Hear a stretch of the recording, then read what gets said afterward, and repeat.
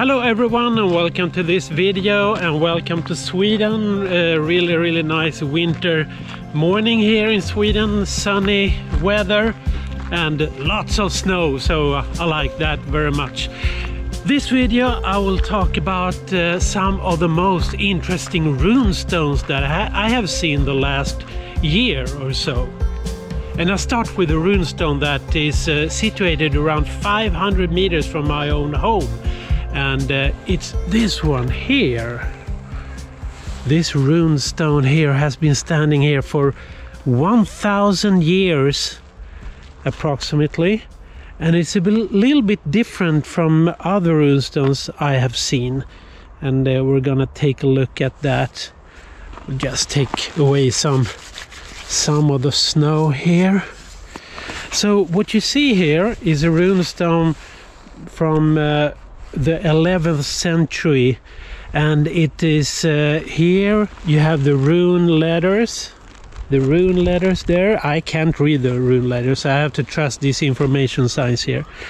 And you can also see in the middle a Christian cross here, and also, which is very interesting, down here this is the head of a snake here. You know, the Midgård snake who surrounded the world. That was the belief of the Norse people. So it's a little bit hard to see the cross now. I think you can see it there.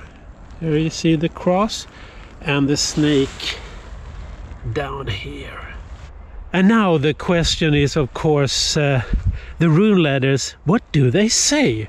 Well, they have information sign here, and it says that this is a rune stone here in Västerhaninge, the place where I live, and it's a rune stone with an inscription from the 11th century, and it said that Sven raised this stone after Rodisel, his father. And then it says that the stone is probably situated on his original place. Sven was the most common name during the Viking Age in the rune inscriptions. Rodisel is, however, very unusual. There is only one exception to that, and that is known from Gotland. So maybe the name Rodisel was a Gotland name. And how come Gotland and Västerhaninge is quite far away? Well, back in the Viking era it was not so far away, because this road here was the road, probably in a way, that led to the sea over there where you could go to Gotland. Gotland is in the Baltic Sea, if you don't know that from your Swedish geography class. Anyway, during the Viking era the water level here in Sweden was much higher than today, maybe 5 or 6 meters. So maybe the shoreline was much closer to this rune stone, so this was the way to Gotland here. That's my theory anyway. In this video I will drive around here, Västerhaninge, Österhaninge, the place where I live, to show you some of those rune stones which I think are the most interesting here. The Swedish authority, Riksantikvarieämbetet, they have a website where you can look at different what we call fornminnen, the antique relics. And if you look at that map you can see that this area around here are filled with these relics, these interesting historical places. Now we are heading for a farm here where they have a rune stone on the farm, on the entrance to the farm. I have never seen that rune stone before, so it will be very interesting.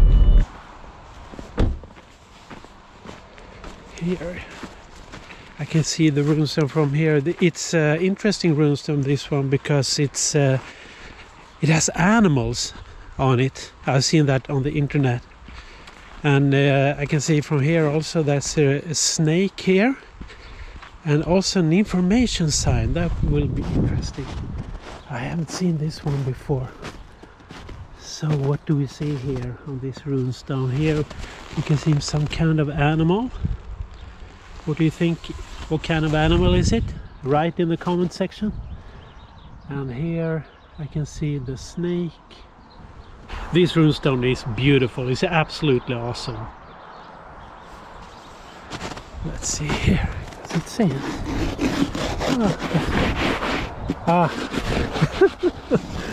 Well, too much snow and not just too much sign. I have to look up on the internet what it says on this rune stone here.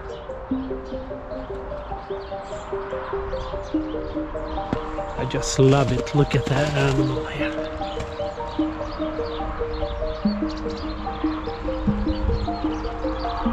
And the snake and the inscription here.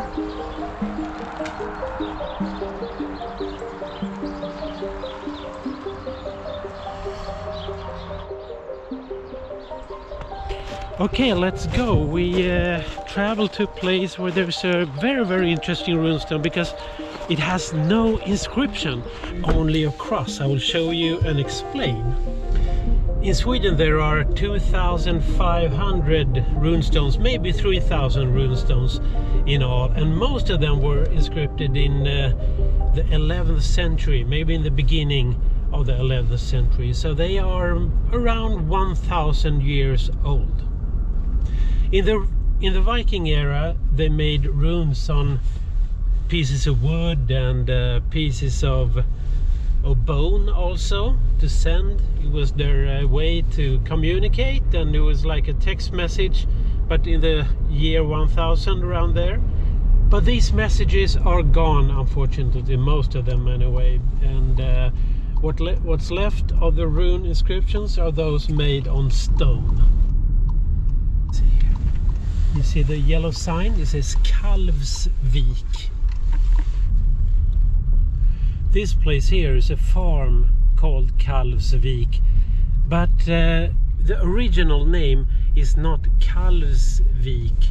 It is Karlsvi, and Karl is a man or a warrior, and a V is a holy place during the Viking era.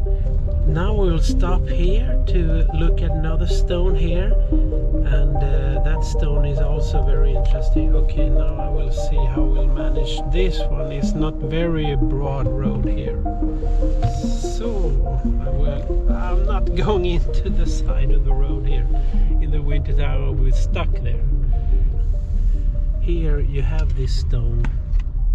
Here is the stone here, but I will park somewhere close so I can show you.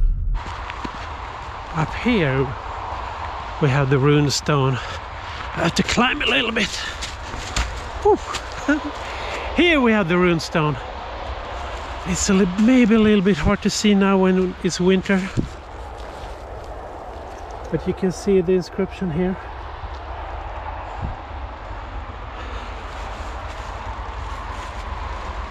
And here we also have a sign here. It says it's a runestone with inscription from the 11th century. And it says Ödgun and Ernjärd raised this stone after their brother. It also says that the runestone, they found the runestone in 1956 after they were after some digging work on this estate here. Probably it was raised as a bridge stone over a river that was here before. It says that the inscription is damaged, and the inscription you can just see fragments of it, and that's what we can see also. Probably there are two women here, Ödgun and Ernjärd, raised the stone. Probably it says that the name of the brother was Anund. Interesting. Two women named here, Ernjärd and Ödgun. Ernjärd and Ödgun, not very common names these days, but during the Viking Age maybe it was common names.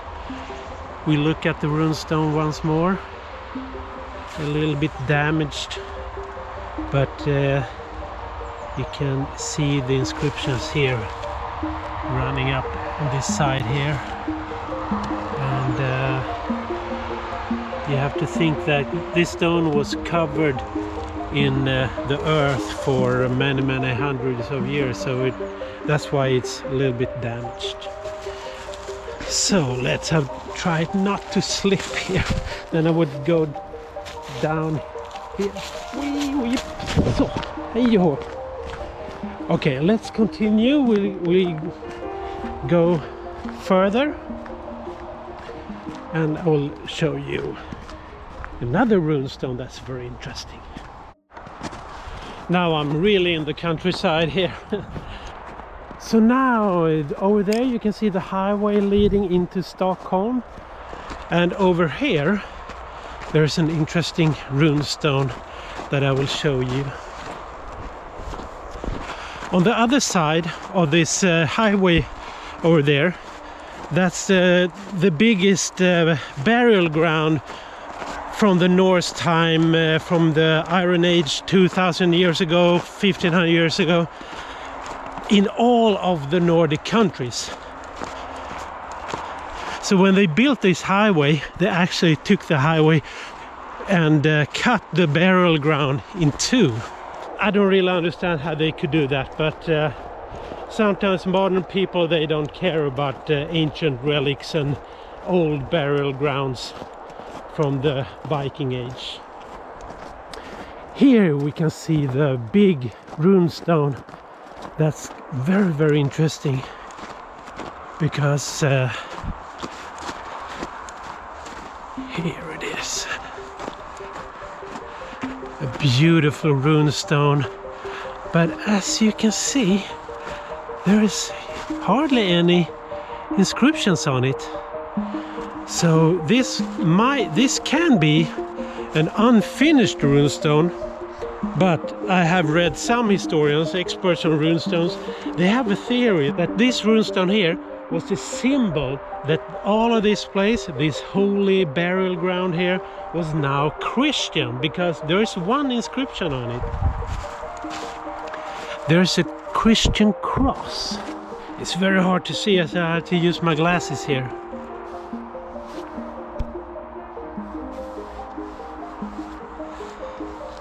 And the theory is also that this place here, as I told you before, it's a holy place from the Viking era, and that they also had a great Viking hall here also, and they had a lund, the small piece of wood where they made the human sacrifice and sacrificed all kinds of animals there. And maybe, you don't know that, but maybe this was the lund here. And that is why this stone with a single cross is placed over there, because now it's Christian. And now people have left the Norse traditions with the human and the animal sacrifices, and now they are Christians, and that's why this stone is here.